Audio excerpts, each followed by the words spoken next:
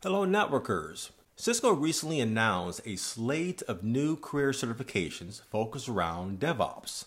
Before we get started, if you're new to this channel, make sure to subscribe and click the bell to be notified when new videos are released. And back to the new DevOps certifications. These certifications will go live on February 24th, 2020. So let me quickly talk about the certifications further. There will be 3 DevOps certifications. There will be the Cisco Certified DevNet Associate, the Cisco Certified DevNet Professional, and Cisco Certified DevNet Specialist.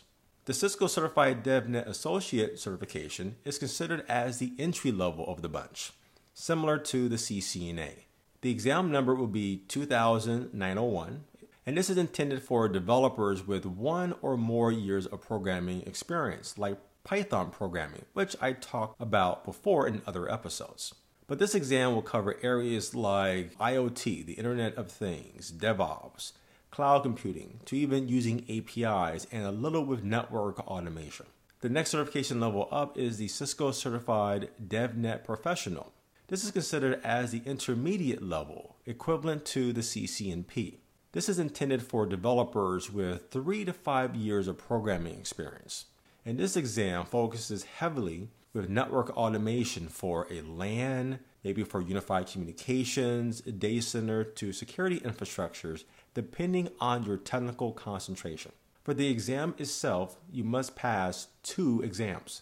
A core exam and what is called a concentration exam of your choice based on what you want to focus on with network development. The core exam will be the test number of 3,901.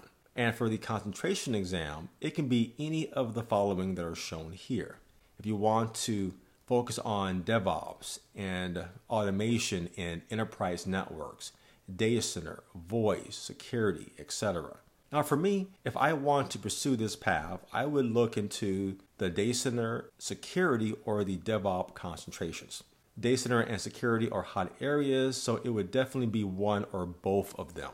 And the last DevOps certification is the Cisco Certified DevNet Specialist. This is more of a general certification that allows you to specialize in one specific area, which can be related to data center, security, voice, enterprise, etc. Very similar almost to the DevNet Professional certification. And this one also recommends developers to have 3 to 5 years of programming related experience. This exam is very similar to other specialty exams that Cisco has available. Now among these exams, I would recommend the DevNet Associate path for people who are starting out with programming, or the DevNet Professional track for folks that do have some level of programming and automation knowledge. Looking at these certs, I'm sure that there will be a CCIE DevNet track coming in the near future.